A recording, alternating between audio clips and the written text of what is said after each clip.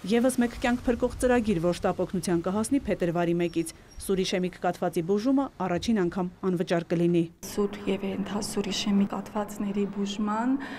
տրոմբոլիտիկ բուժման եւ տրոմբեկտոմիայի կազմակերպման ծրագիրը, որը կիրականացվի ամբողջ ազգաբնակչության համար անկախ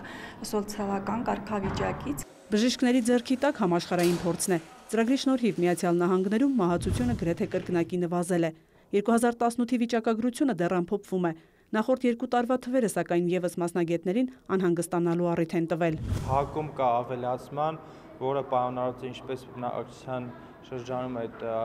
ռիսկի գործոնների տարածվածությամբ, այնպես էլ կարծում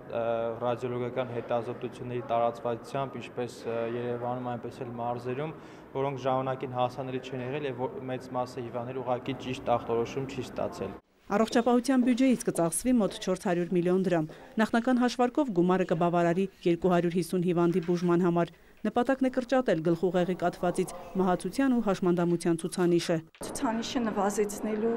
համար մշակվել է եւ ներդնում է այս ծրագիրը, ինչպես նաեւ հաշմանդամությունը կկրճատվի շուրջ 35-ից 40%։ Ծրագիրն իրականացվելու է 2 բուժհաստատությունում։ Հերացի համալսարանական հիվանդանոցի նյարդավիրաբույժները ծառայության ղեկավար Ռուբեն Ֆանարջյանի գլխավորությամբ արդեն մարզերում են շտապ օգնության աշխատակիցներին իրազեկելու ծրագրի մանրամասներին։ Մայա Խաչատրյան, Էդգար Դավթյան, Դավիթ Մաչկալյան, Լուրեր։